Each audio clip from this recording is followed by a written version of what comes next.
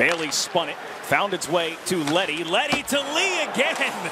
That tip was just wide. Boy, is he good in front of that net, Anders Lee. Has such good presence to be able to go from the top of the crease. Look at where this something you don't see every day. It was Tavares' stick that was lodged in the visor of Josh Bailey. 2 minutes for John, and I guess. Play carries on. Stick removed from his visor of John Tavares. Keep your eye on it. Look out. there's John. And he that's the only thing he can do is let it go as it gets caught up in the paraphernalia of Josh Bailey. A weird moment.